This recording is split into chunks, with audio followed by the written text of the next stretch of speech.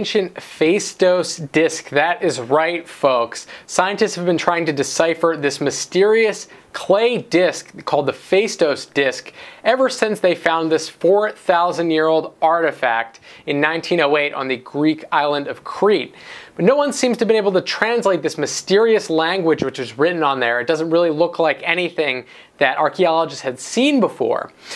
This disk dates back to 1700 BC, the height of the Minoan civilization. But now, Dr. Gareth Owens, who's been studying what he cheekily refers to as the first Minoan CD-ROM, has figured out not only what the language sounded like, but also some of the meaning that it conveys. Now, this is not a full translation, but this is the biggest step we've seen in this stumper in the last century.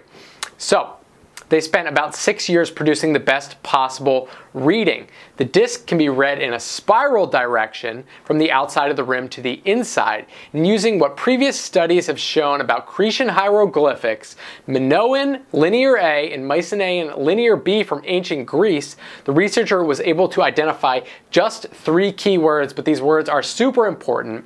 The first word means either pregnant mother or goddess. The second word, Ique, I-Q-E, may mean mother or goddess, and it appears repeatedly on the disc. And the last word means either shining mother or goddess. So the conclusion that they have drawn is that this disc may contain a prayer to a Minoan goddess.